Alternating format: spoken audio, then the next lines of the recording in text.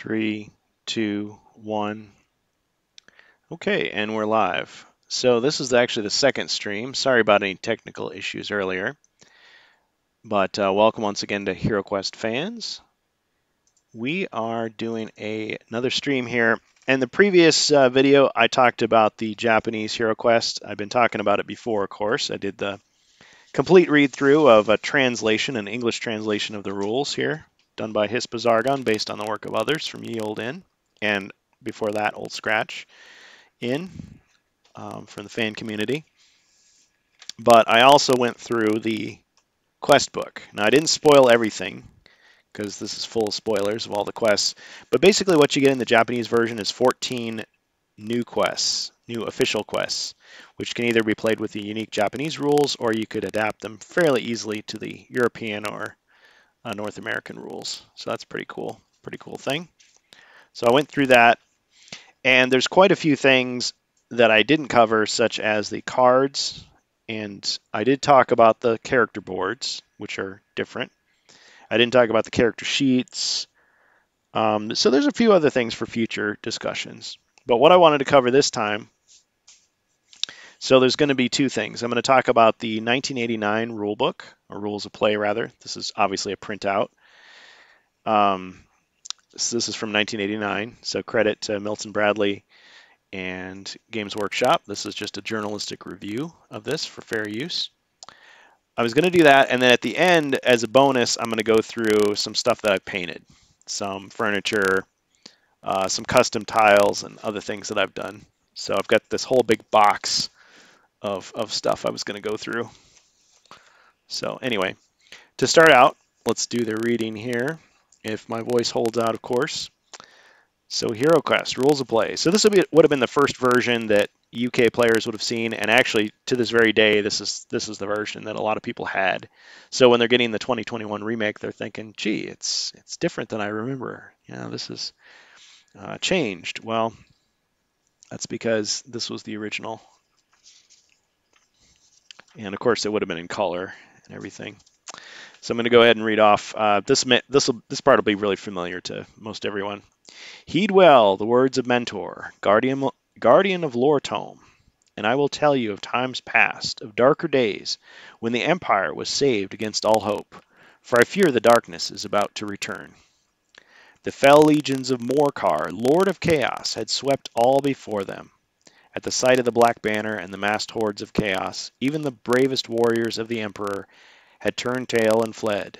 The land was laid waste, and all men despaired.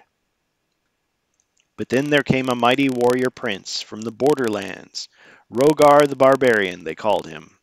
He bore a glittering diamond on his brow, the Star of the West, as worn by the ancient kings of legend.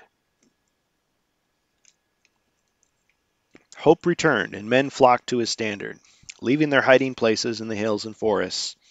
Other great heroes joined him, Durgan, the fearless dwarven warrior from the World's Edge Mountains, Ladril, the elven fighter mage from distant Athelorn, and Telor the wizard, whose sorcery was to save Rogar on many occasions.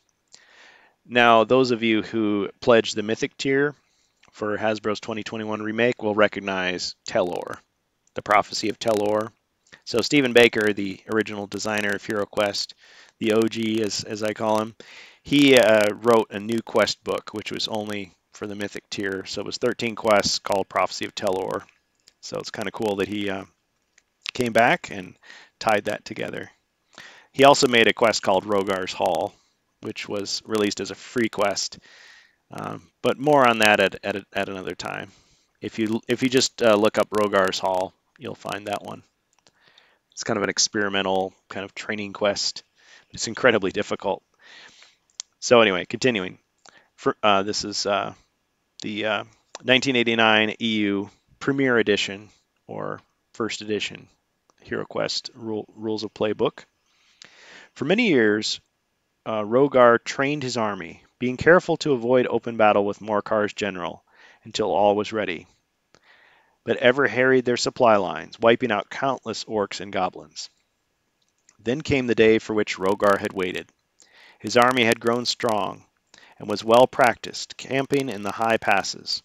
Ladril saw the black host from afar, and bade Durgan blow the call to arms on his mighty horn.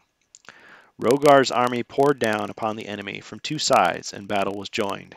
Many foul creature and good men perished that day. Yet, as the light of day faded, it was darkness that fled the field. But the victory was not absolute. Morcar and his general escaped beyond the sea of claws, and even now they plot their revenge. Soon their plots will be ready, and the Empire will have need of a new Rogar. But where are the heroes to equal him? You have much to learn if you are to become as great as Rogar and his companions. I will help all I can. The book I carry, Lore Tome, was written when time began. All that ever was and all that ever will be is recorded in its countless pages. Through Lore Tome I may guide you, but I may not intervene, lest a greater evil befell the world and chaos triumph forever. There's Mentor Seal, and that's page 2. So continuing on, HeroQuest. Now this is very, very similar to the second edition, the one that I read on a previous video. That was from 1990. But there are some subtle differences. So I'll just go ahead and go through this quickly. So 35 Citadel miniatures, its contents. 31 monsters, 8 orcs, 6 goblins, 3 Fimmer, 4 chaos warriors, 1 chaos sorcerer, 1 gargoyle, 4 skeletons, 2 zombies, 2 mummies, and 4 heroes, 1 wizard, 1 elf, 1 dwarf, 1 barbarian, 1 quest book, 1 game board, 1 screen, 15 pieces of furniture, 2 tables, 1 throne, 1 alchemist's bench, 3 treasure chests, 1 tomb, 1 sorcerer's table, 2 bookcases, 1 rack, 1 fireplace, 1 weapons rack, and 1 cupboard. 21 closed doors, 5 closed and 16 open. Oh, I forgot to mention, if you're a collector or if you're just going on eBay or wherever looking for pieces, one way you can easily tell the difference between the miniatures for this edition or the European second edition and the North American version is the miniatures themselves, the bases. So the North American version, they're just little squares. Actually, they're squeezed hexagons, but it's nice and smooth around the edge. The European version has got a little bevel around the edge, a little uh, crease or cut around the edge. So it's a quick way to tell. And the colors are slightly different. They're a little more vibrant or brighter, reds and greens and things. And the undead are actually white instead of being yellowish or dark green or dark red like the North American version. So anyway, 8 single blocked square falling block trap tiles. Yeah, another thing, the North American version has skull tiles, and it has like the single blocked squares and the double block squares. They look like nice bricks, whereas in this version they're just piles of rubble. So they're just like clumps of rock. Whereas the North American version uses the clumps of rock, rubble as the falling block or falling rock trap tiles. So it's just kind of an interesting thing there. So we've got 8 of those single blocked square falling block / falling block trap tiles, so they double up. 2 double blocked square tiles, 4 pit trap tiles, 1 stair tile, 4 secret door tiles, 64 playing cards, 3 fire spells, 3 earth spells, 3 water spells, 3 air spells, 5 quest treasures, 25 treasure cards, and the treasure deck is different in this versus the North American version, and 14 equipment cards. Now, the North American version had no equipment deck. The remake has an equipment deck, but the North American version that US players are familiar with had an armory board. So it's just a big platform that had like a menu where you would buy your equipment from. And 8 monster cards, 4 character boards, 1 elf, 1 wizard, 1 dwarf, and 1 barbarian, 1 pad of character sheets, 2 standard dice, so it's your movement dice, 4 special combat dice. Yes, 4 combat dice, not 6. The plastic monster and hero models have been specially designed by Citadel Miniatures, and I think they did a great job. Assembly. Before you can begin to play HeroQuest, there are several plain pieces which need to be assembled. Detailed assembly instructions can be found on the inside of the game box lid. Sorry, it's it's really dry this time of year, and my voice is not perfect here.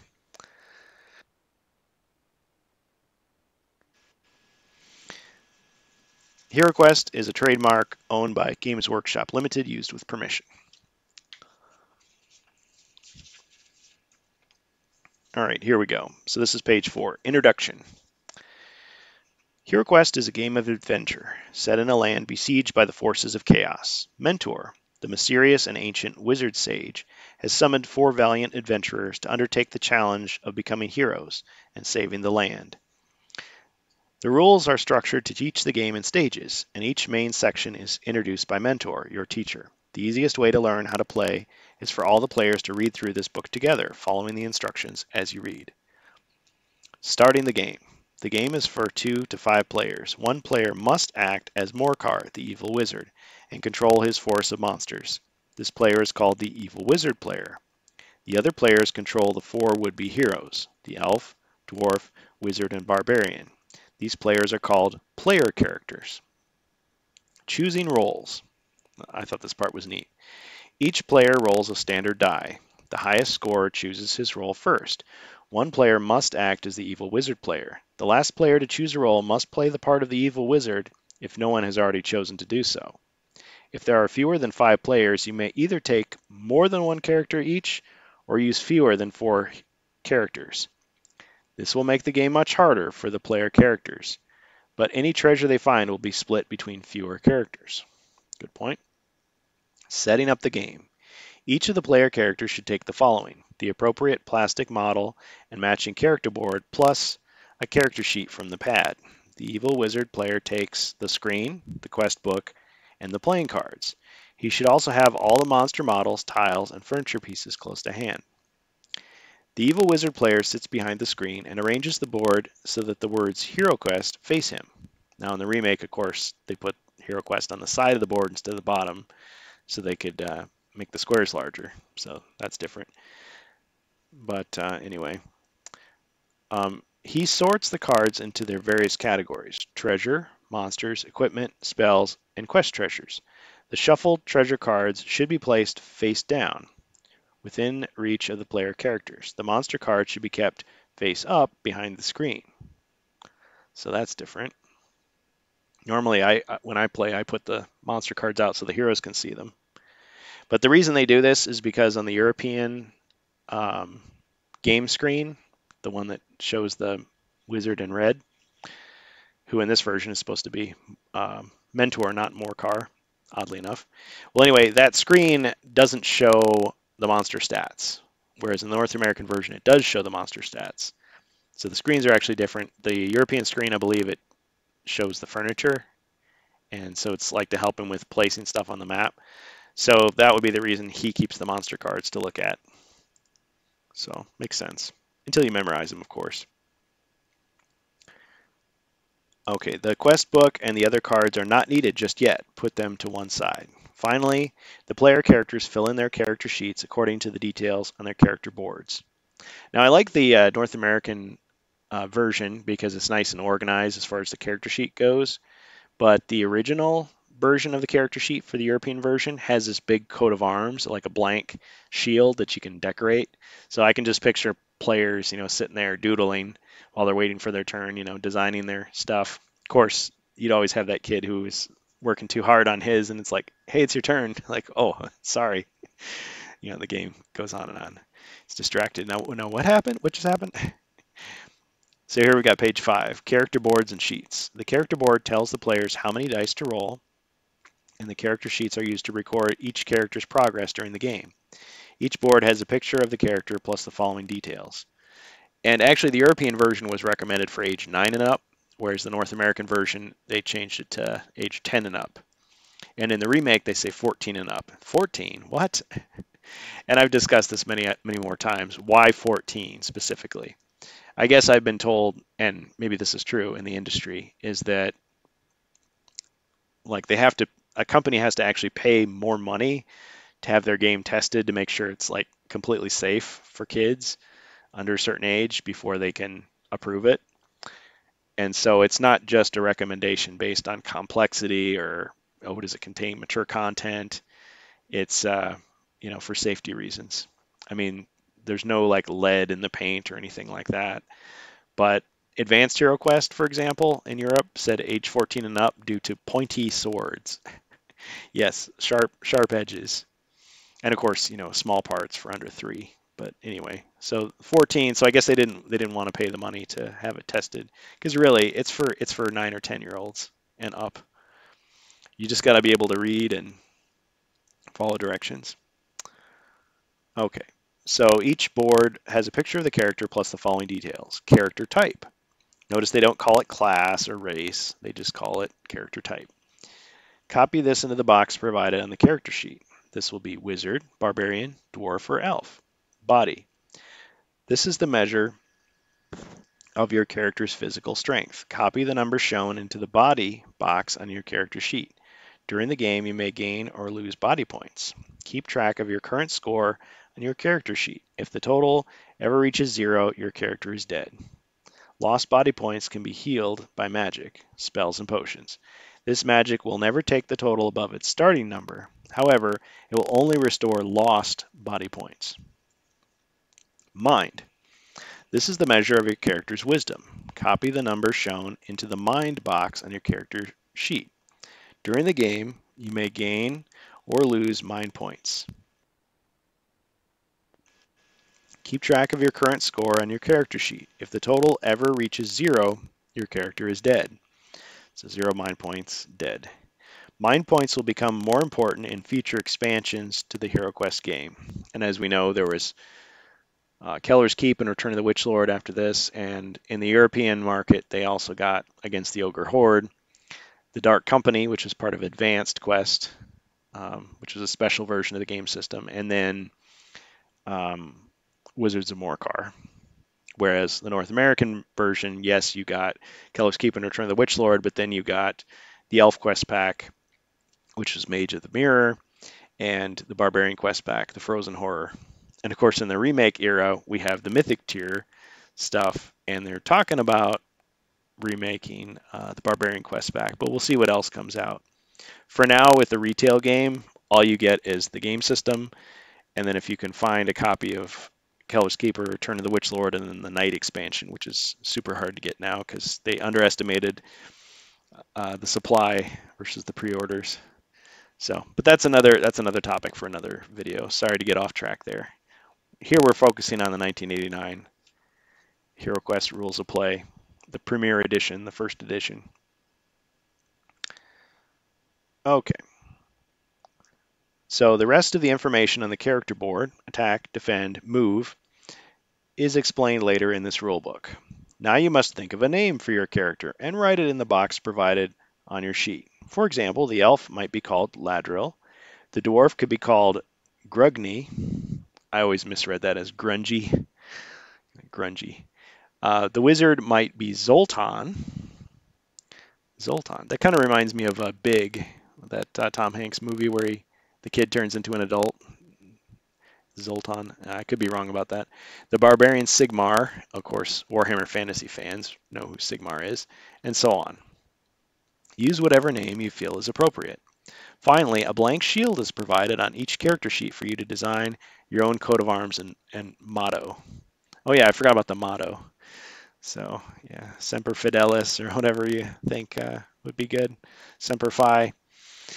Yeah, another thing is the European market got a package called the Adventure Design Kit.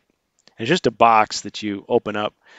One little design thing that I think the North American version did better is the boxes had like a lid that comes off, like a two-part box, whereas the European versions, it was just a box that you pop the top and then take the stuff out. So, they would get ratty and ripped up over time unless you were super careful with them. But collectors, they're going to track down that box that's in perfect condition. I guess you could flatten it out. But anyway, the Adventure Design Kit had a redesigned version of the European character sheet. So it was better organized and it was bigger too, so that you could fit more on it. And of course, you could always write on the back too. In the remake, they made sure to make the character sheets bigger as well, so easier to write on. The blank shield and the motto is a unique feature of the European version, and the Adventure Design Kit has a smaller version of the shield, so you couldn't do it super detailed. Get your box of crayons, and color pencils out, and really go to town and make a really fancy shield. I suppose you could even, well, if you had a miniature that had the guy carrying a shield, you could like paint it to match. That'd be pretty fun. Be pretty cool. None of the default heroes had a shield, but with the adventure design kit, my point is they had a sticker sheet, and the sticker sheet had all the symbols like from the blank quest at the end. So instead of having to cut it out, you would just like peel off the sticker and you could make your own quest. And there was like 5. I should review that one in another episode. But anyway, they did have one. It was a champion symbol. So you could peel off this special sticker, like if you became a champion, and you could put it on your coat of arms to say, "Hey, I achieved champion status." But anyway, I'll talk more about that as we get to it. Okay, the quest book. This book should be kept hidden from the player characters. It contains details of a number of quests, showing the evil wizard player which monsters he has to control for each quest and where they start on the board. You will not be using this book until you have learned how the rest of the game works. How to use the quest book is explained later in these rules. Monster cards.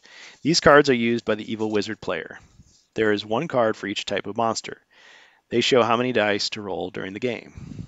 So that's page 5, moving to page 6, 1989 rules here. Premier Edition. The Way of the Warrior. Now, this is a unique section. I don't think this appears in any other version, as you will soon see. The Way of the Warrior. The underground strongholds of Morcar are filled with many ferocious monsters, from foul orcs and lizard-like Fimmer to terrifying undead skeletons and zombies. If you are to survive, you must learn the art of combat. There's Mentor's seal there. Order of play. Each player moves in turn, starting with the player to the left of the evil wizard player and continuing clockwise. When it is your turn, you may both move and fight. You may move first, then fight, or fight first, then move. You may not take part of your move, fight, then finish your move. On his turn, the evil wizard player may move some or all of his monsters currently on the game board. He moves each monster in turn. Monsters may first move then attack, or attack then move, as do the player characters. Now, some of this artwork you may recognize from Warhammer Fantasy. They liberally copied it back and forth from, I think, 3rd edition, which is hard to find these days, into HeroQuest. But as the versions went on, like the North American version doesn't have it all. The 2nd edition even removed some of the artwork, but it's cool nonetheless. So I think that's supposed to be I'm maybe saying this wrong, Britannian Knight versus a Chaos Warrior. It's kind of a cool little thing, just for fun, for flavor. Movement. The squares on the board are divided into 2 types of area, rooms and passages. So they call them passages here instead of corridors. The rooms are enclosed by white lines, the walls. The passages are shown by the areas with light gray flooring. Passages may be 1 or 2 squares wide. The character boards show how many dice to roll to determine how many squares can be moved. Characters do not have to move the maximum distance indicated by the total of the dice. The monster cards simply show the maximum number of squares that may be moved by each monster of that type. When moving, characters and monsters may not move diagonally, move through the same square twice, so that's something, move onto an occupied square. Characters and monsters may, however, pass through an occupied square provided that the player controlling the obstructing model allows you to pass. I think of Gandalf, you shall not pass. Otherwise, you must take another route or stop. Only one model can occupy a square. Obviously, that would be different with the staircase, but I'll try to keep my editorial comments to a minimum here, because we're just going through familiarizing you with the rules and thinking about the differences. Once a character or monster has finished moving, he may attack if he has not already done so. Play then passes to the next player on his left. So there's a nice illustration there. Having rolled a 5, the elf character finds 2 of his possible routes blocked by orcs. The wizard will let him pass, however. So there's the elf, there's an orc, and he rolled a 5. So go there past the wizard, but he can't go past the orc.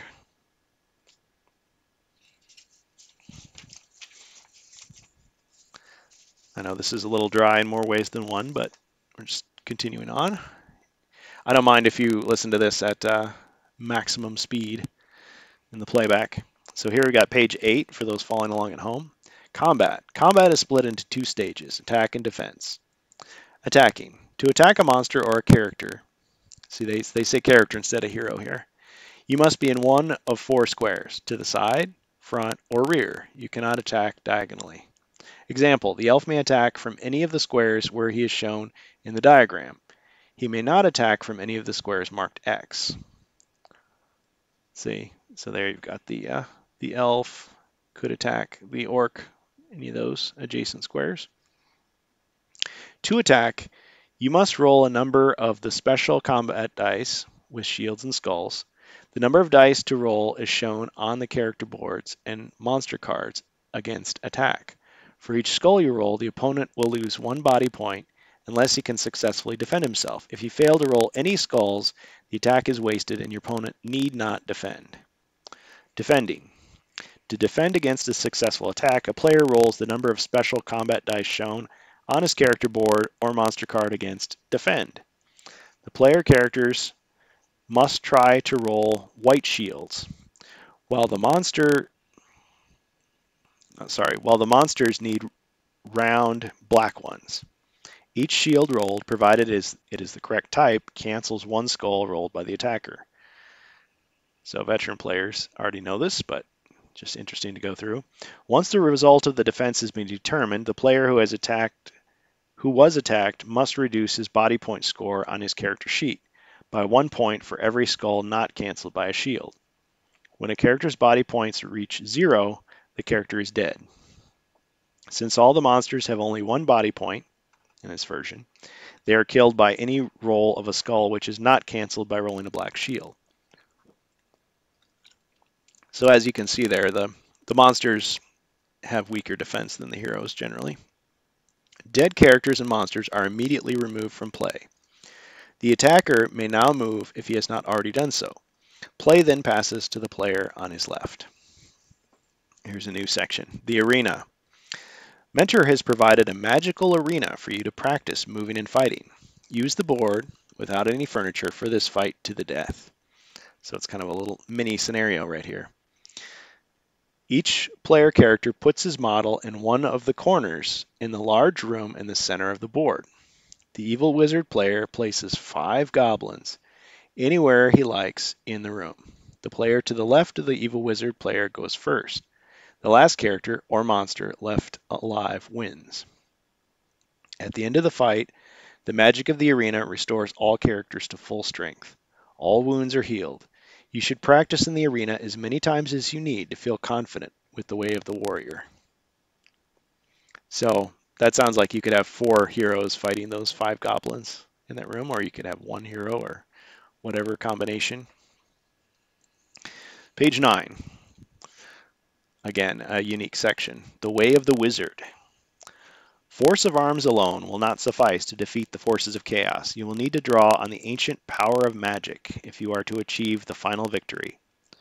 2 of you have the ability to learn a little of this arcane lore. But remember, you cannot cast spells at something you cannot see.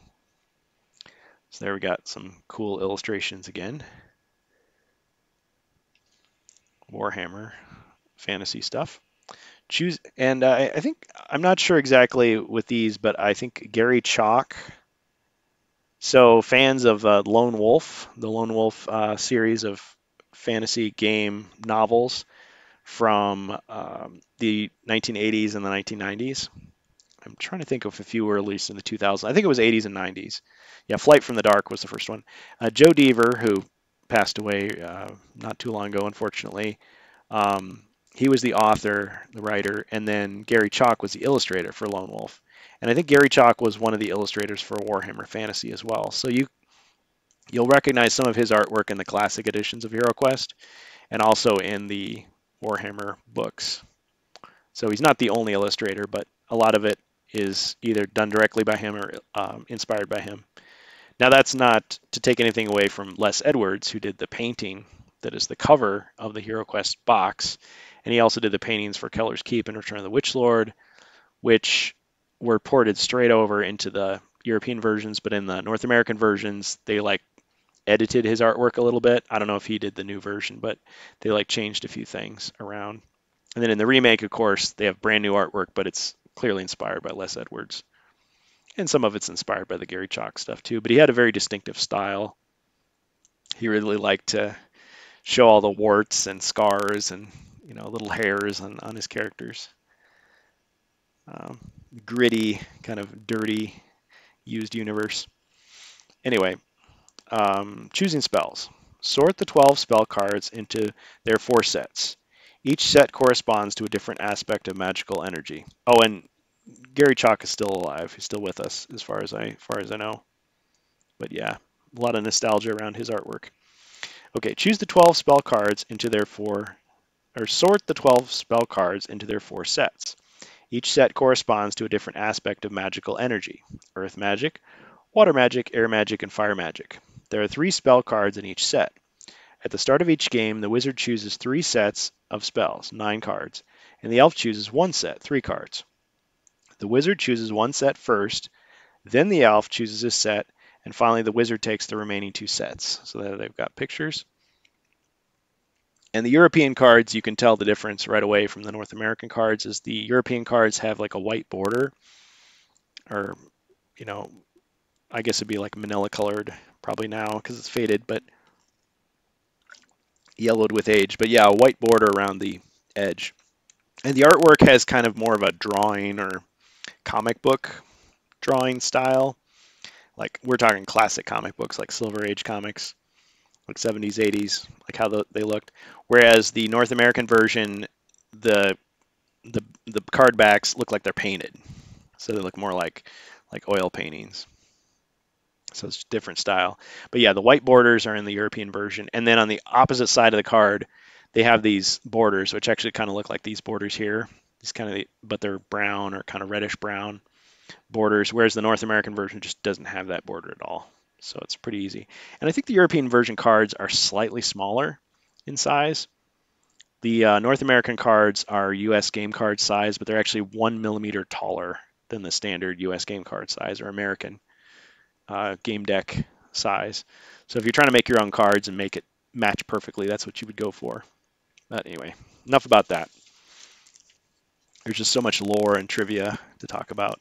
And a lot of the stuff I didn't even know until the early 2000s, really, until I started researching other versions of the game.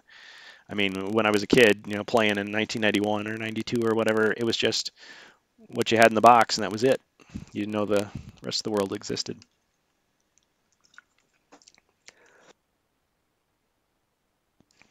Sorry, losing my voice a little bit here, sorry.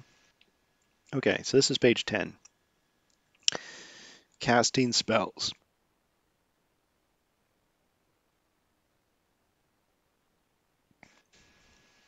Okay, let's get a, excuse me, a little swig of sweet tea there. Oh boy. Okay, casting spells. Sorry, just need a minute here. Getting all emotional about this nostalgia. I'm just kidding. No, it's just my voice is a little bit scratchy, but I'll power through. We've got, let's see, 15 pages. We'll make it. All right, casting spells. When it is their turn, the wizard and elf characters have the option of casting a spell instead of attacking. A spell may be cast before or after moving. You cannot use part of your move, cast a spell, and then move again. Spells can be cast at monsters or characters provided they are visible to the spellcaster. Models in the same room as the spellcaster are always visible. Models in passages or in different rooms are only visible if you can trace an unobstructed straight line from the spellcaster to the target. If the line passes through another model, through a wall, or through a closed door, then the target model is not visible. So that's how they interpret it. And there's the drawing, the infamous drawing. So we've got the elf here, and you've got orc, closed door block, edge block. You can see that one, even though it's not a like straight diagonal. It's kind of clipping, just barely clipping the wizard's square. And of course, the wizard blocks the area to that orc, but then diagonal, he can go to that orc and that orc. And this is when he's in a passage or corridor. When he's in a room, it's a little bit easier to hit stuff. So you could be in a room and he could just fire a spell or a crossbow and it wouldn't have to be a straight line. So that is a difference in the North American version. The North American version was much more strict in terms of aiming. So there you've got the ray representing the clear line of sight, and then the dotted line with the X blocked line of sight. If a player character tries to cast a spell at a model which is not visible to the caster, the spell has no effect and is wasted. The spellcaster may always cast a spell on himself. Each spell may be cast just once during the course of each quest. Once cast or wasted, the spell card is discarded and cannot be used again in that game. Now, I think when we played in the North American rules, we never wasted spells. It was always just, well, I guess there were a few instances where, like, the boss character could only be affected by certain things, and we'd say, oh, it had no effect. But usually it'd just be like, you can't do that. And so they go, oh, okay, fine, I won't do that then.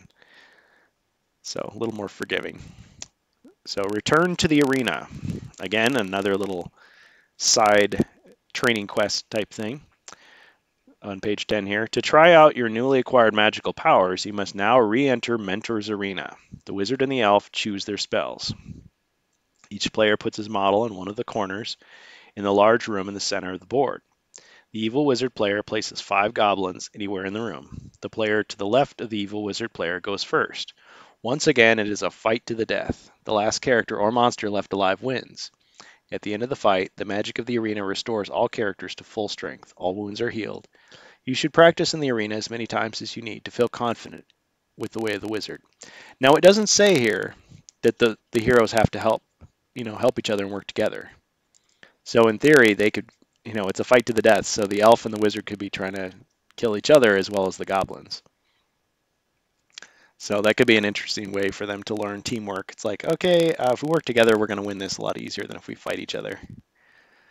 So start some early rivalries or whatever. Kids can be competitive. I think Stephen Baker was interviewed once and he said, well, if the heroes work together, it's a pretty easy game. If they don't work together, that's where the challenge comes in. But in the North American version, they basically made it impossible for you to hurt each other unless, Zargon took control of a hero using the command spell, the very rare chaos command spell. So to compensate, they made the monsters have more body points and stuff like that, but then they let you stockpile potions and sell back stuff to the armory for half price to get more money. And they let you come back from death if you had a spare healing potion. So, the difficulty goes back and forth, but I think most people agree that the North American rules are harder. So it depends on what you're going for. Are you going for challenge or just more for exploration and fun? Especially if you're playing with young kids who are still learning to be good sports. This is page 11. The Way of the Scout. It's another unique section here from the other versions. You have one more skill to learn. On your adventures, you will enter many dark and dangerous places. You must learn to be observant, lest you fall into Morkar's cunning traps. Miss hidden treasure, or fail to spot secret doors. All this is the way of the scout. The quest book. You are almost ready to start on your adventures.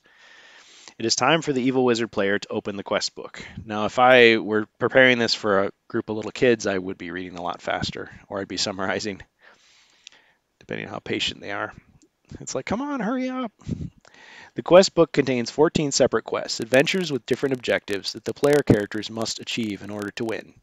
Each quest shows a map of the underground stronghold where the action takes place. The maps are marked with symbols showing the starting positions of the monsters, which are controlled by the evil wizard player. These symbols are the same as those on each of the monster cards. The maps also show where to place the furniture pieces, doors, and blocked square tiles. In addition, there are symbols for traps, secret doors, and treasure chests. These symbols are also shown on the evil wizard player's screen. I like that art there. Some type of bad guy. I don't know. Is that what Morkar looks like? Who knows, right? So in the North American version, we always assume the evil Santa figure, this guy here, was Zargon, the evil wizard player. But according to Stephen Baker, according to the remake, this was always meant to be Mentor, so which confused the heck out of us. So it's like, well, what does Morcar look like? Who knows? Does he look like Skeletor with a hood on? Does he look like one of these guys? I think that's supposed to be a Chaos Cultist, if I know my Warhammer Fantasy lore, which I don't. I'm still learning it, but Warhammer fans can correct me on that. Page 12, getting close to the end here. Moving around the board. As the characters explore Morcar's dungeons, they enter new rooms and passages. If you are the first player to enter a new room or passageway, you should give the evil wizard player enough time to consult the quest book and place onto the board any visible monsters and furniture. I agree with that sentiment there, as one who often plays as the evil wizard player. Opening doors. Characters and monsters can only enter and leave rooms through open doors. Monsters cannot open doors. You can open a door by moving onto the square in front of it. You do not have to open a door if you do not want to. Opening a door does not count as a move. Having opened a door, you can keep moving if you have any spaces left to move. As soon as the door is opened, the evil wizard player must place any pieces shown for that room or passage on the map in the quest book, apart from traps and secret doors. I will admit, playing as Zargon, sometimes, I'm just tired or distracted or whatever, and I've forgotten to put stuff out. That's not the player's fault. If, too much time goes by, I'll just let it go, and hopefully the quest still works with my mistake. But you don't have to tell them you made a mistake. Once opened, a door remains open for the rest of the game. The evil wizard player should remove the closed door piece and replace it with an open door. Note that because you may not move through the same square twice in one move, if you move through a door, you may not pass through it again until your next turn.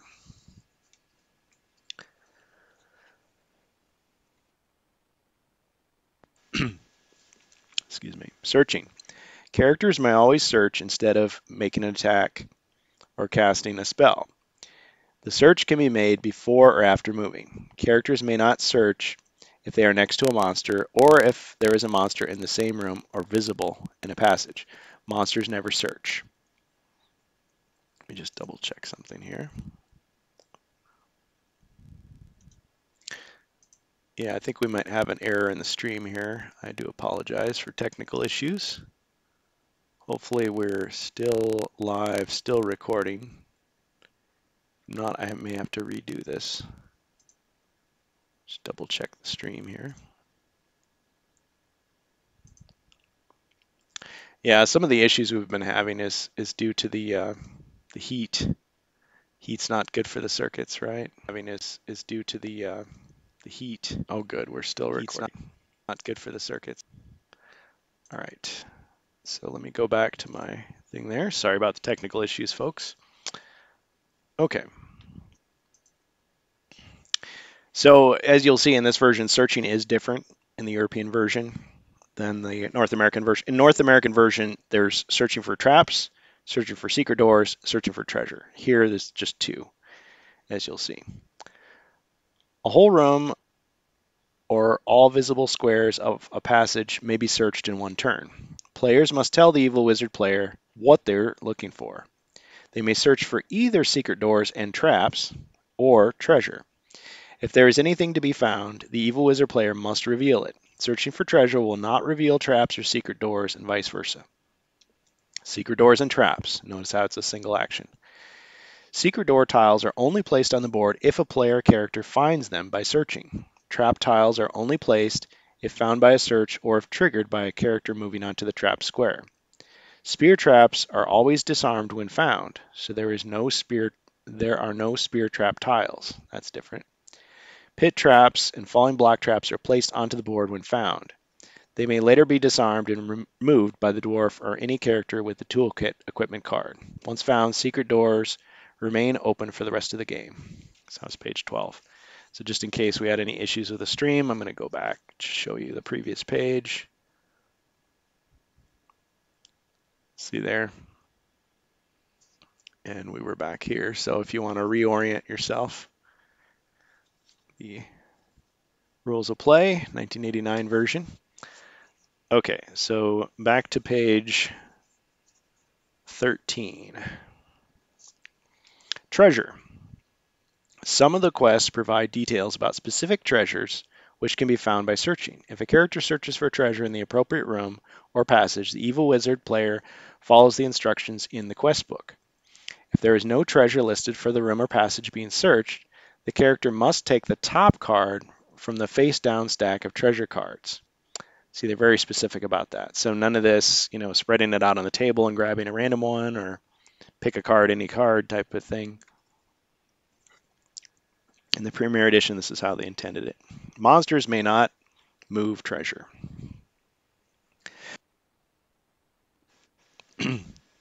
Excuse me.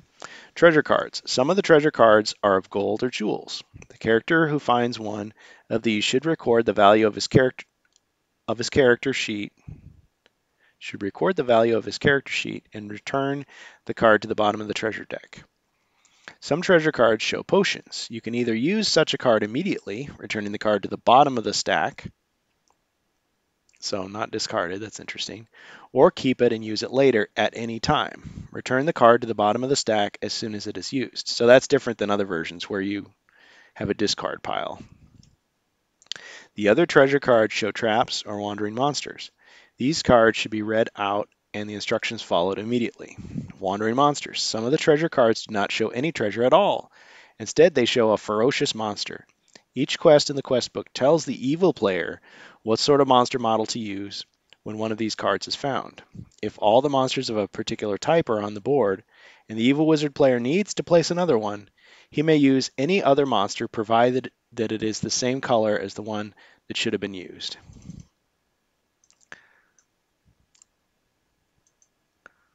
Okay, just double checking the stream there. Okay, the screen.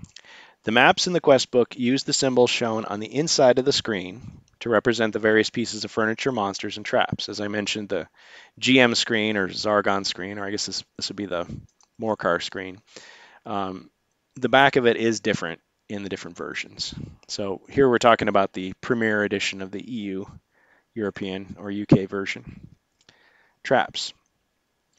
Traps are triggered whenever a character moves onto a trap square or opens a trap chest without searching. See, the evil wizard player must tell a player character when he has set off a trap.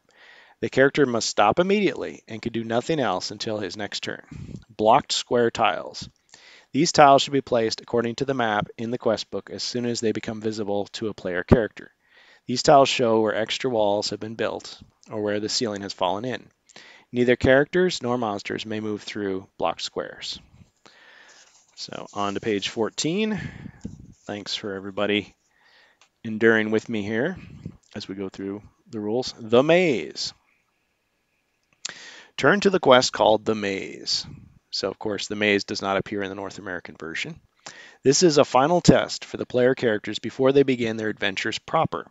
The evil wizard player reads the text in bold type to the other players. This is how all the quests start. The evil wizard player should also read through the other notes before the game begins. To himself, obviously. In some quests, these notes will contain details of special rules that only apply to that quest. To play the maze, each player character places his model in one corner of the board. The evil wizard player checks the map and places on the board any pieces, doors, furniture, monsters, block squares, that are visible to any of the player characters. Do not put out any secret door or trap tiles. The player character can only find these by searching. As the players move their models, the evil wizard player must keep checking the map and put out any pieces that become visible. Play through this trial quest as many times as you like. At the end of each game, the characters are restored to full strength and the evil wizard player gets a new set of monsters. So see that? So it's different than the trial where you could all be killed in the first quest. And you'll retry it, and Zargon's supposed to kind of mix it up a little bit so it's not exactly the same. Well, in this one, you get a free game. You just keep playing the maze over and over until you feel like you're ready to move on. It's like it doesn't count in your overall campaign. The quests. Once you have played through the maze, you are ready to undertake the other quests. These should be played in the order in which they appear. As with the maze, each begins with a section in bold type, which the evil wizard player reads out loud to the other players. He should also read through the other notes which detail, for example, which where certain special treasures are hidden, how powerful a monster is, and whether there are any special rules that apply to that quest. Setting up a quest. Usually the player characters start from the room marked with the stairway tile. In some quests, however, the other players start from a different room. The quest details will explain what to do in these cases. The stairway leads out of the stronghold to safety. Place the stairway tile in the room shown. The player characters place their models on any square next to the stairway, as opposed to on the stairway, like in the North American version. The contents of this room, barring any traps, secret doors, or treasure, should be laid out at the beginning of the game. All doors are closed. No pieces outside this room are placed on the board. These should only be set up where the player characters can see them by moving into a new room or passage. Quest treasures. There are 5 special quest treasures. 5 special treasure cards. So notice how they're called quest treasures here instead of artifacts like they are in the North American version.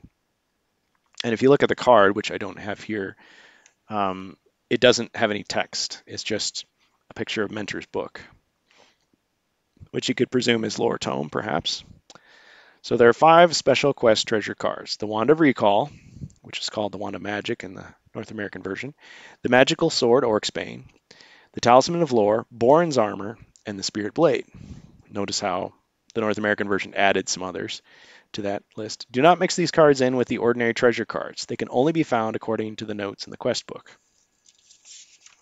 All right, page 15, the final page. Crossing the finish line. Okay, completing a quest. The player characters complete a quest successfully if they achieve the objectives described in the passage in bold type, which the evil wizard player reads aloud at the beginning of the game. If they fail to do so, or if they are killed, the evil wizard wins, because in theory they could retreat to the stairs and just give up. Of course, surviving player characters and or new ones can always attempt the same quest again, but the evil wizard player always starts a quest with a full complement of monsters. Buying equipment. If your character survives, you may keep him and use him again in subsequent quests. In this case, you may keep any quest treasure cards, and you may spend any treasure recorded on your character sheet on purchasing better equipment, armor, weapons, and so on. You may not keep ordinary treasure cards. So see that? So in the North American version, you can stockpile all kinds of potions and things. In this version, if you didn't use it, you lose it, unless it's an artifact or quest treasure rather, or your regular gold. There is a card for each item of equipment available for purchase. Okay, so this was a point of contention. A lot of people read this and said, okay, does this mean that if there's only two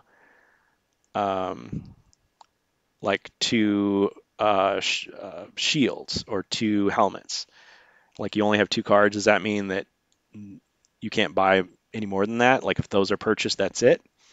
Well, apparently that may be what they intended here. The Japanese version is sorry, can't even talk now. The Japanese version is similar to this. So in the Japanese version explicitly, if you've only got like 2 short swords or whatever, then there's only 2 to purchase. That's it. You know, if there's only 2 potions of healing, then there's only 2 potions of healing. And you got to wait until it's used up or somebody else has died or whatever, that you can get it again. Whereas in this one, it appears to be that way. But in all the other versions, the 2nd edition, the remake, the North American version, it doesn't matter.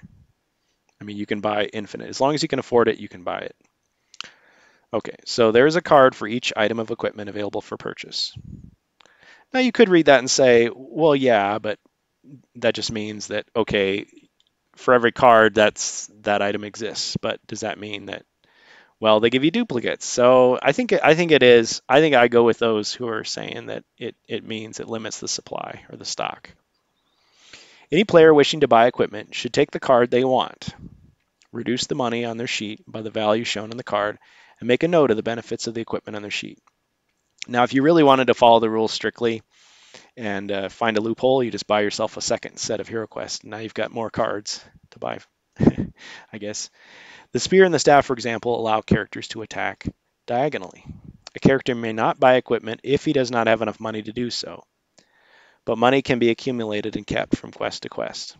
Now, it doesn't say you can't pool your money, but it also doesn't say that you can in this version. Missile weapons. Some weapons may be thrown, while the crossbow may be fired.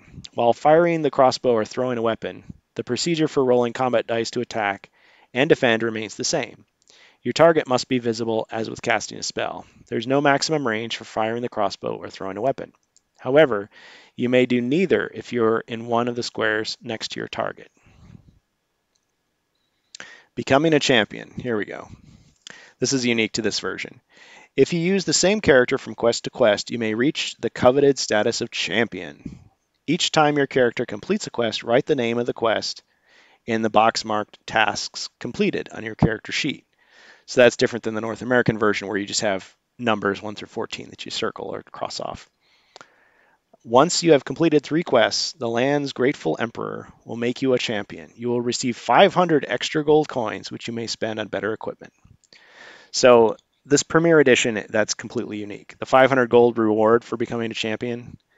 In the second edition, you become a champion after 3 quests completed successfully, but you don't get any reward. And in the North American version, you're declared a champion if you defeat the Witch Lord in quest 14, I believe.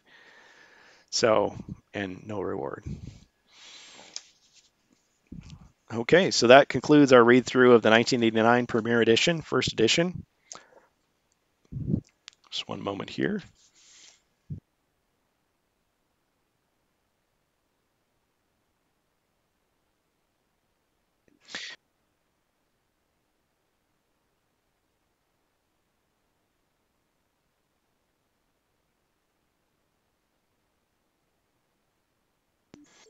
And we're back. So welcome back once again to HeroQuest fans. We're not restarting the stream. I'll just go ahead and edit out the dead air there.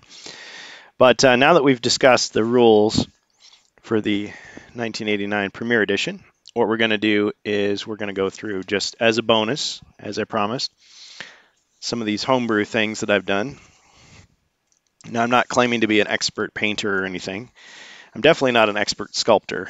I was trying to recreate, using green stuff, some damaged weapons from my Battlemaster set, and they did not turn out very well. They looked very, very crude, which is fine if you're trying to do like Stone Age spears or something, but if you're trying to recreate like a battle axe, I was thinking, gee, I really need to get access to a 3D printer and 3D print these, as opposed to buying a brand new replacement. So yeah, so here's some of the stuff that I've done. These are, I'm going to go ahead and adjust my camera here so you can see a little better.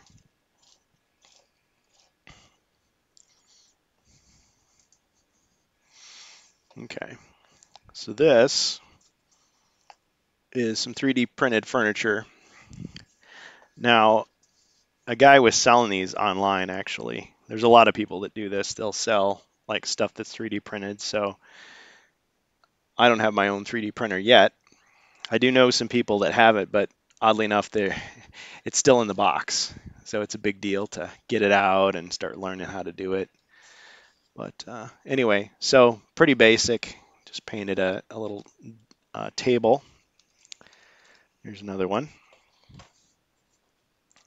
So pretty basic paint job. But I like how it's 3D printed, so it kind of looks like it's almost like wood grain, like actual wood, but it's plastic.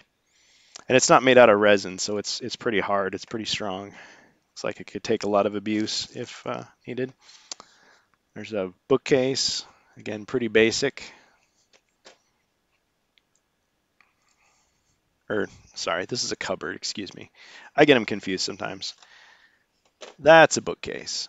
So here we've got one that I did kind of the first pass on it. So you can see like the scrolls and the little, I'm not sure if that's supposed to be like a monkey skull. It's pretty big for a rat skull, some kind of animal. But you got the books, and then I colored the books there. And yeah, that's supposed to be down there. That's The Hobbit, and that's the Lord of the Rings set. Because I have a set that has covers that kind of look like that. So not super detailed, but yeah, it's fun to kind of slot paint around. I didn't really want to paint my originals, but I had no qualms about painting these 3D printed versions. Now, some of the ones in the classic set that I own personally were pre-painted by somebody on eBay. Maybe not the person I bought it from, but certainly a previous owner. So that's kind of interesting. This is the Alchemist bench. I'm still actually working on this one. There's still more detail that needs to be added. That is considered, I don't know if that's considered flash or whatever that is. That's like extra stuff from the 3D printing process. But I kind of like the fact that it kind of looks like cobwebs. So I think if I add just a little bit of white or gray to that, make it look like cobwebs. Because you discover this alchemist bench in the dungeon, and now am I going to put like tiny writing on those papers? Who knows? Sure, you can see the detail. So it's a fun little thing. Now there's actually two versions of this fireplace, and yeah, where's the picture here? Maybe I was kind of thinking about just scanning a picture and just cutting it out on a piece of like cardstock or something and just gluing it on there, or maybe a chipboard. But yeah, you got the fireplace and maybe a little fire. I kind of like the fact that there's no fire there, but maybe I could put some like fake logs or ashes or something there to simulate the fireplace. But I also have some like plastic fire. It's kind of like a see-through plastic. It could be there. But yeah, there's this one, and then there's like a smaller version because the same guy released different 3D prints. So this is like the bigger version. And this one didn't turn out so well, but I mean, it was part of a set. So there's the weapons rack. I don't mean the paint, but look how like knobby that staff is. I mean, a gnarled staff is kind of cool, but it looks like it's at the bottom of the ocean, like it was covered in barnacles or something.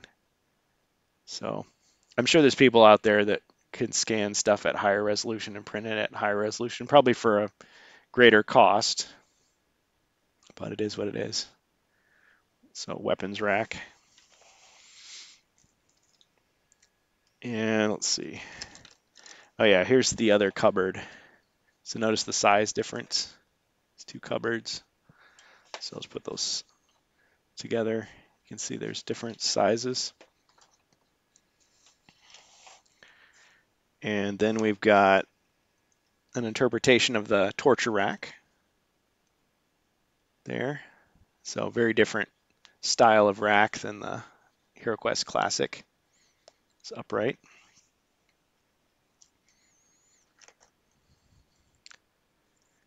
Then we've got the sorcerer's table. This kind of looks more like an altar. It's always the toss-up. It's like, what does a sorcerer's table look like? Does it look like an altar? So anyway, there's that. I didn't paint the bottom. These actually started out gray, but I painted them to look more like the plastic and then just add the details. Because the originals would have been half cardboard, full color, and then half brown or gray plastic. There's the treasure chests. I like that wood grain effect from the 3D printing process. So I did some of them with gold hinges and some with silver hinges. And I actually used chrome paint, but it doesn't come out super shiny on here. Yeah, so they got the treasure chests. And then there's the throne, again, an interpretation of the throne. I decided to try to make it look more gaudy. So we've got like glitter paint on there. I don't know if I'm satisfied with the paint job. I might do a little bit more with it, but that's about as gaudy as I wanted to make it at the time. So the throne. Oh yeah, another treasure chest. Again, pretty simple. So I'm learning to paint miniatures, so it's pretty starting off pretty basic. There's the throne. I really like how that turned out. I mean, it's 3D printed, obviously, but it almost looks like a wood etching or something, or a lithograph in relief, like bas relief. So there's the tomb.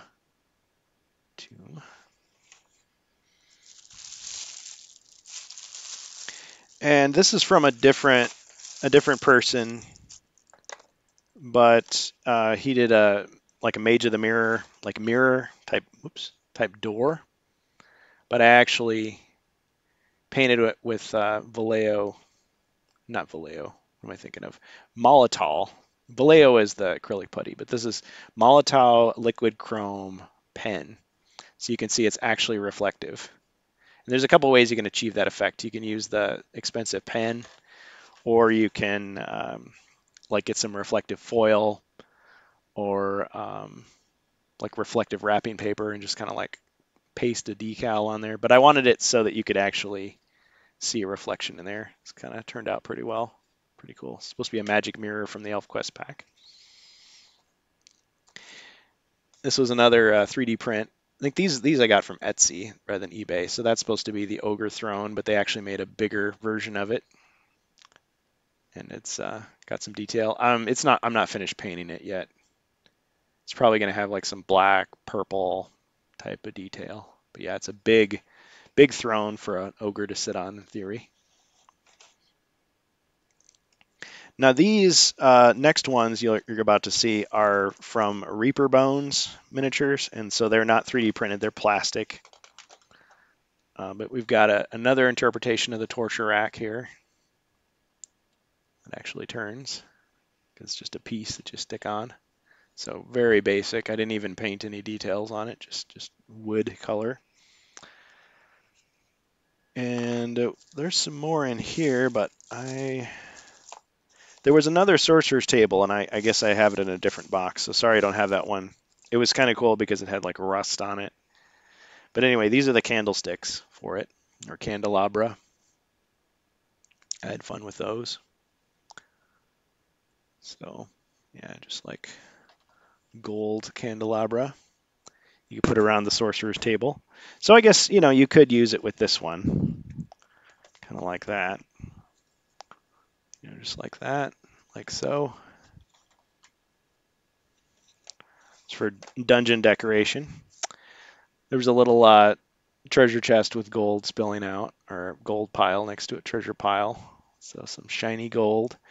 There isn't actually a chrome gold pen like there is a silver chrome with Molotov. And people have tried like mixing colors, and it doesn't quite work. So you get kind of a dull gold, but it looks good enough for what you're doing. Everything is just kind of a generic stand-in representation of what's there. Oh, here we go. Sorry, I do have it. So there's the sorcerer's table I'm talking about. So it's kind of a rust. And there's a little space. I guess you could hide something in there, something small. Put the treasure chest. And there, it's pretty obvious. Not a very good hiding place. But yeah, it's kind of a metallic. I like the way that turned out, even though it's just really simple colors. It's like Terminator skulls. Anyway, it's about the right size too. And then we've got another, again, this is Reaper. These are all Reaper bones, these last few that I'm showing you of the tomb. So an effigy tomb. I like the detail on that, on these. Reaper does a pretty good job. Their bones are plastic, and they've started making them in the USA now too, so they're a little easier to get and more detailed. But yeah, so this one, 2016. This one's made in China though. And just like the remake, you can open it up, so you could do something like that. You could put a figure in there, but I mean, they'd have to have a small base to actually work. You could just take the lid off. You could, I don't know, just kind of play around with it. So yeah, those are pretty fun. So just working on that dungeon decor.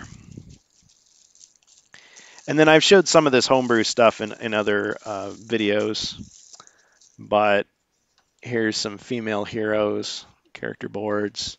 Printed these out. This is shiny, and these are pretty thick actually. See that? Again, just female versions of the classic heroes, just for fun. And those images I think are actually from Pathfinder. Found them online, so just modified from. I actually have a miniature like that. So, because Pathfinder stuff is made by Reaper as well, Reaper Bones.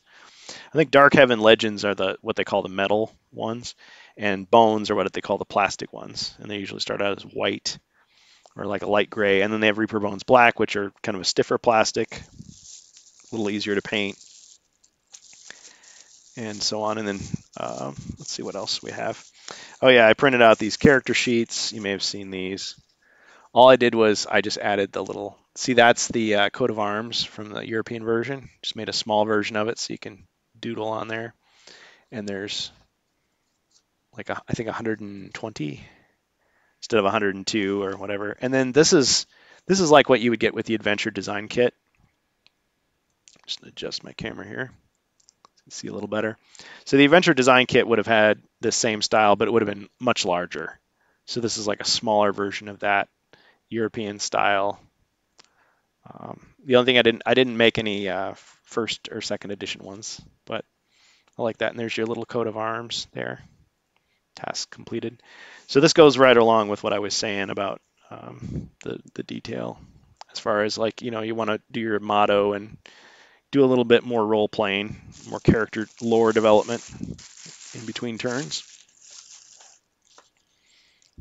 Oh yeah, this tiny book.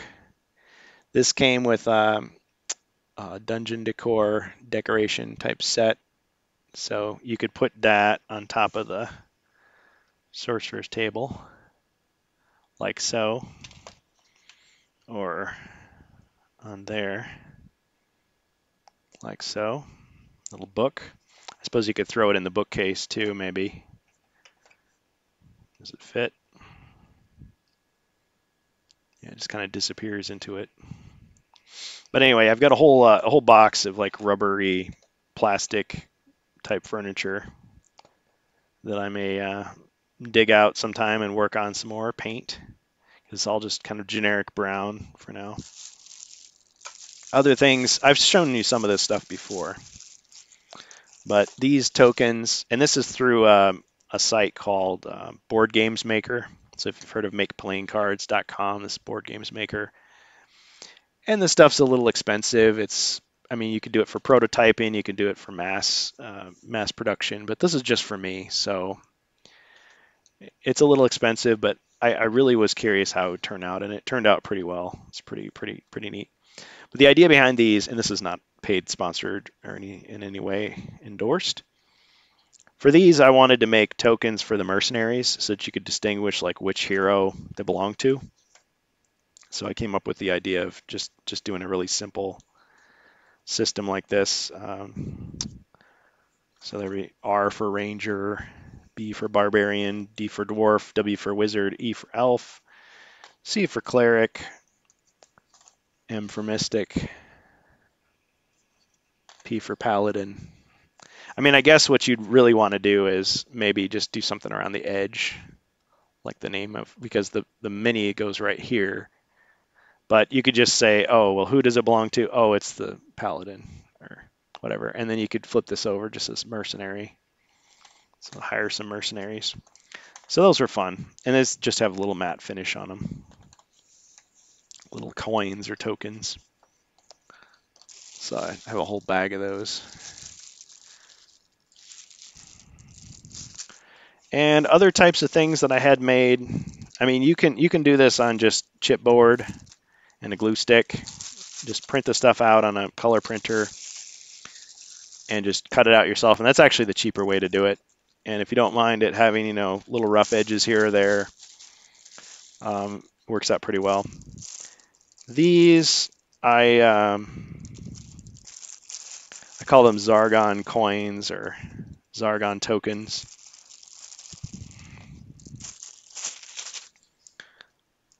I just thought it'd be fun to make little coins.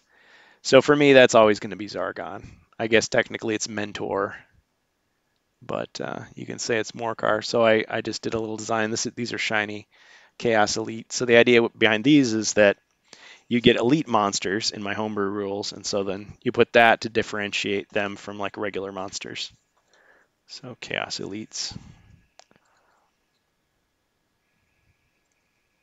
So I got a whole bag of those. And these are larger size. I think it's like 1.5 inches. So they're technically,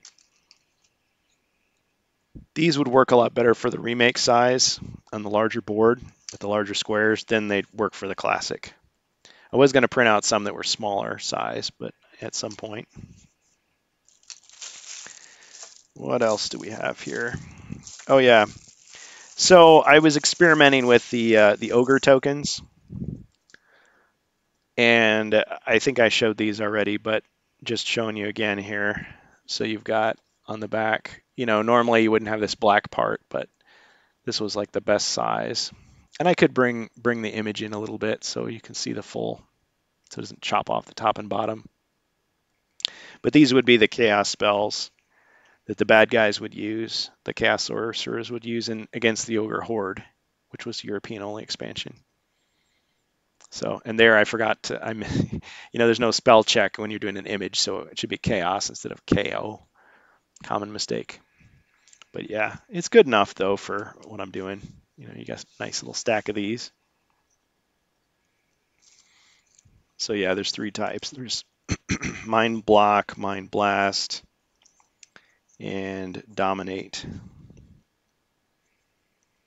So it's interesting, even though the European version of HeroQuest doesn't have chaos spells, I mean, they just kind of give the bosses like unique abilities sometimes. Like I think the Witch Lord could summon a random monster when he wanted to. Against the Ogre Horde, actually did bring in chaos spells. And then, of course, in the North American version, you did have chaos spells for different quests. So these are little tokens, not tokens, tiles. Call them tiles. And these are actually small. They're like really small. They fit perfectly on the classic size board, but they're actually smaller than the regular tiles, smaller than the regular squares. And certainly they would look tiny on the remake board. But I thought it would be neat because in, let's see which one, Wizards of Morcar, there's a, what's it called? Not Cloak of Shadows. Cloak of Shadows. I always forget if it's the Cloak of Shadows. It's not the Cloud of Chaos.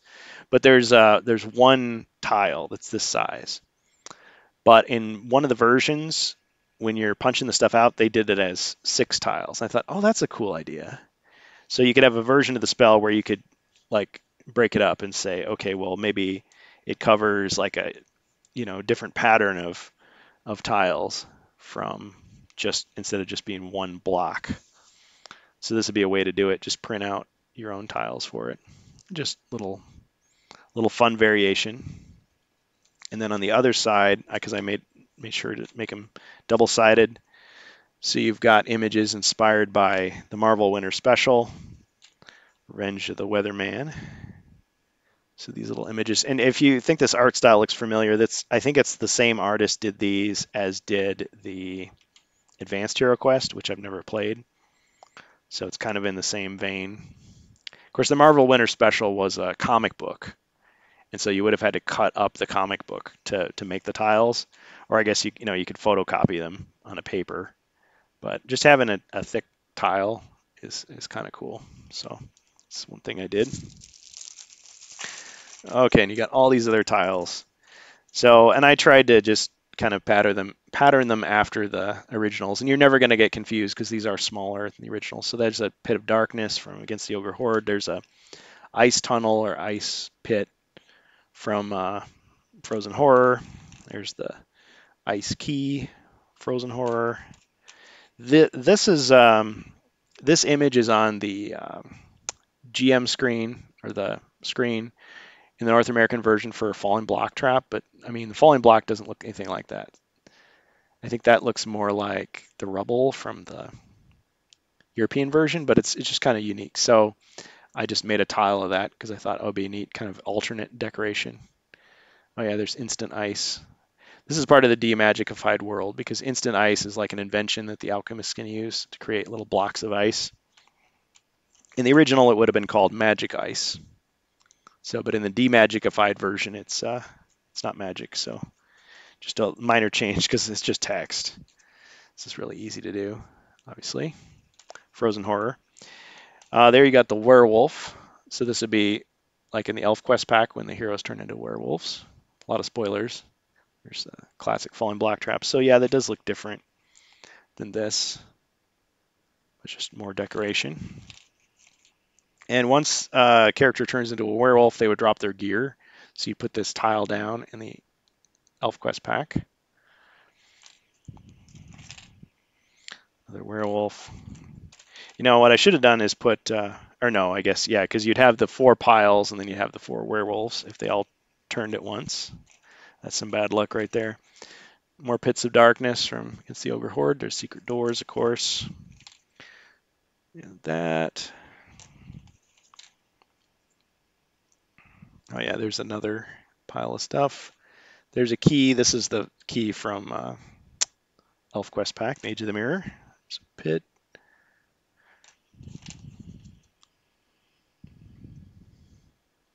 But really, if you're going to make these, a much cheaper way is just to use some chipboard. You can buy chipboard. Some people have used like cereal boxes or those pieces of cardboard, like at the end of like a notepad, or like if you buy a bunch of plastic sheet protectors, there's usually a piece of cardboard at the back. All that stuff works.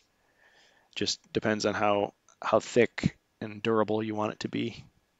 And just use like a glue stick or some Elmer's glue. Glue your paper down. Now this is a breached wall tile from Wizards of Morcar.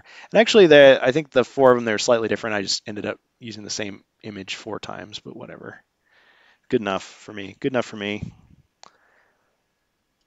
Okay, let's see what else we've got here. Oh yeah, there's the Elven Prospector from the ElfQuest pack. Here's a completely original one that I came up with. So I just grabbed some images and manipulated them. So there's a torch. I think that might actually be a Skyrim torch, actually. And then I just have so it's like, the idea is you find a torch and you can set the torch down. And then on the opposite side, I put a mystery square. So you get those situations where you're searching for traps and you're like, the floor looks weak. Let me just like put something there so I don't forget. Well, you could use one of these. It's like, oh, I bet there's a trap there. So yeah, these torch tiles, because I had a whole mechanic for torches. Oh yeah, there's the trap door from, is it Return of the Witch Lord that first had these? Oh yeah, there's a fireburst magical trap, fireburst trap from, it's blurrier than I thought. Oh well, it looks pretty decent. But yeah, it's from Wizards of Morcar, or Wizards of Zargon, as they call it in Phoenix's translation. There's the Revenge of the Weatherman again. Oh yeah, Flask of Moon Silver. That's from ElfQuest pack. It's another ice pit or ice tunnel from Frozen Horror. Oh yeah, the infamous rolling boulder trap deal from Keller's Keep. That thing. When I was a kid, I got really mad when that crushed my heroes, but hey, it's in the rules. I shouldn't be a sore loser. I've gotten better since then. There's another pile of gear. I like those. You could use it when a hero dies too. Just throw his gear down. So it either gets claimed by a monster or claimed by a hero. Some more ice pits or ice tunnels. Ice tunnel entrances, I should say. There's another pack. I noticed they didn't make one for the wizard. Like, you think the wizard one would just be a dagger, a cloak, and a staff. So I actually made one, but I haven't printed it yet. So I'll have to get that done and show it on a future stream at some point. I think we're pretty much getting to the bottom of the pile here as far as tiles. Oh yeah, the Death Mist from Return of the Witch Lord. We use that in some of our fan-made quests too, calling it a Veil of Mist trap, or like the spirit of some monster bad guy. There's, what was her name? The Elven Princess from Mage of the Mirror. But yeah, whatever her name was. It's been a while since I looked at it. Haven't beaten it, obviously. It's one of the hardest quest books that there is for HeroQuest officially. Barbarian Quest Pack is the hardest, the Frozen Horror. Mage of the Mirror is pretty tough too, though. It's like they were designed to punish people that were good at the other quest packs. It's an old video game trope. It's like, oh, you mastered my game. Well, let me just destroy you with the sequel. That's one thing. If Hasbro's going to remake the Barbarian Quest Pack, they better be prepared, because some people are going to find that so difficult and frustrating that they're going to give up on HeroQuest. That's the reality. Or you'll get people that'll buy it and just be like, this is too hard, but I'm going to use the elements. I'm going to use the cool miniatures and tiles, just make my own adventure. Thanks very much for the extra assets. But you may get some word of mouth where people are like, this is too hard. So the question is, are they going to revise it? Are they going to make an easy version? Are they going to make, a training wheels version of it? So who knows? But yeah, Elf Quest Pack and Barbarian Quest Pack are just absurd difficulty. There's some fans on Yield In that are working on making Europeanized versions of those, because there was never a European version. So giving the monsters like one body point or fewer body points, body point trackers. And one suggestion was, well, maybe they should all have like a bunch of big potions they can use between quests or whatever, or not between, during quests. So like a potion that would restore your full body and mind points, and you get like 5 of them, let's say, which is what they did for the European exclusive against the Ogre Horde. Okay, so here's these tiles are for, like, they're double tiles, but these are like 1 inch. They're like for 1 inch squares, so these actually fit better on the giant board. But I had an idea of, okay, the portcullis. The problem is it doesn't quite fit very well into the door slot because it's so thick. But you could say, okay, that's like a portcullis there. There's a double square, and this is how it would have looked in the European version. I like that. It's pretty cool.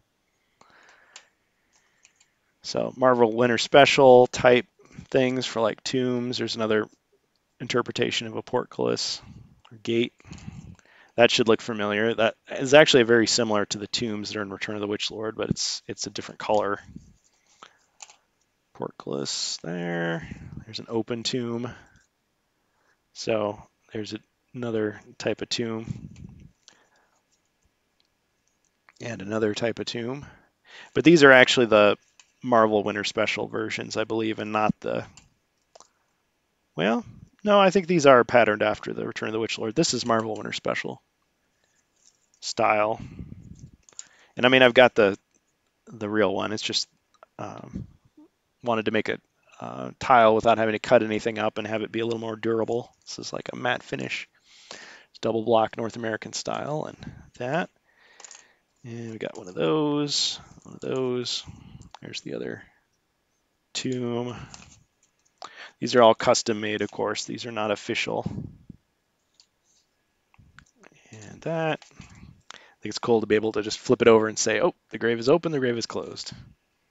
It's for your adventures. So a bunch of these double tiles. Now you do get some tiles that you would want to print, but maybe you only have like 1 or 2 of them, and they're a custom size. That could run you, I mean, those would be super expensive if you were just printing out 1 or 2 for yourself. So for a lot of them, you probably just want to cut it out of chipboard yourself with the scissors. So that's the way it is. And that should be it as far as new stuff. Actually, I do have an unpunched sheet. It's not going to be worth anything on eBay, but just keep it for myself, obviously.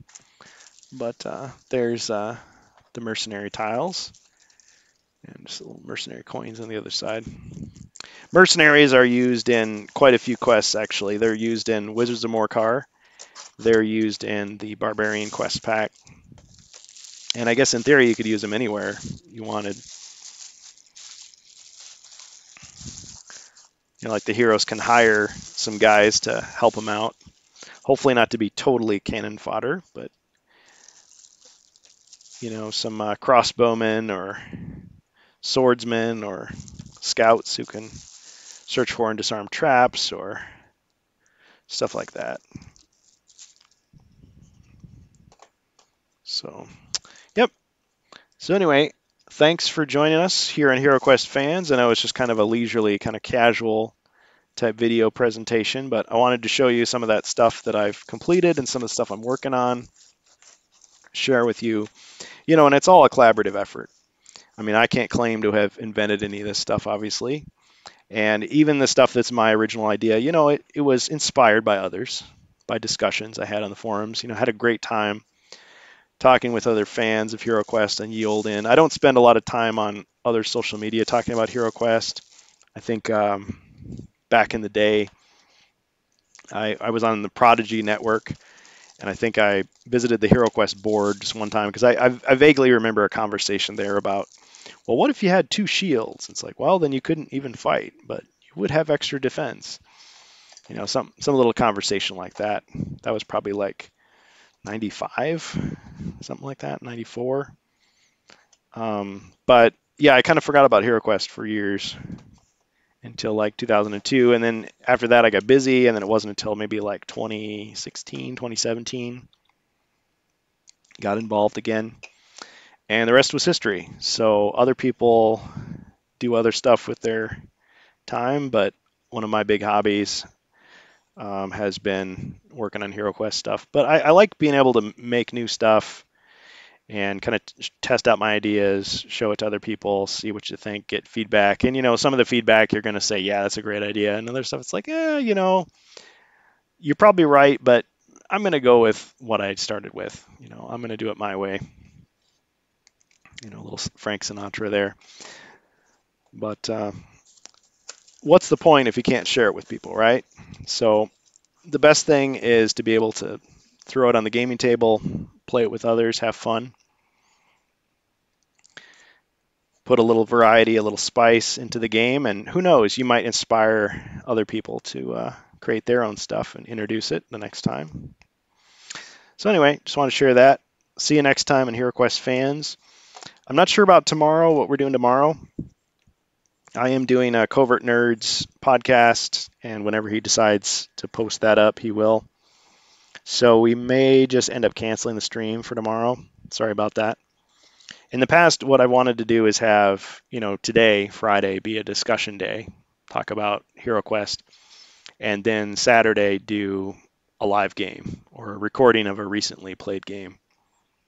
But we just haven't been able to get people to play live much recently, which is understandable. I mean, it's the holidays. And for a time there, you know, with COVID, we had a lot of people that were kind of shut in and had nothing to do, and so they were willing to, you know, get online and play. But as restrictions got lifted or people got vaccinated and felt a little more confident, they maybe weren't going to hang around for virtual games. Because really what you want to do is play a live game. That's the best way to play these games. But someday, I mean, this is Twitch. This is the place to play live games. So I definitely want to play some HeroQuest, maybe even some Battle Masters. I mean, who's to say that that's out of the question? So some future stream we'll probably do something like that. But anyway, thanks for watching. Thanks for listening. Catch you next time on HeroQuest Fans. And you can look for these videos soon, if not already, on YouTube. Thanks. Everybody stay safe. Take care. And happy holidays.